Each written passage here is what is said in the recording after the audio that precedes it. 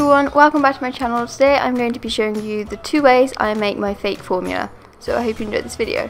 So the first thing you need is a baby bottle. You can use any one. I have Tommy Tippy here. I then remove the cap so I can put the liquid inside. For this method I decided to use body lotion. You can use any type of lotion, hand lotion, as long as it's a white or cream colour. I then estimated amount in probably about 2 teaspoons, but you can add more or less depending on how much you think, like you can add more water or less water. I then gave it a good shake, and it will be a little bit foamy on this one, but it does settle down after a day or so. This one will last up to a week. I don't tend to keep my formula after a week just because it is stale water and I don't feel like it's right to keep it. But yeah, here's the end result.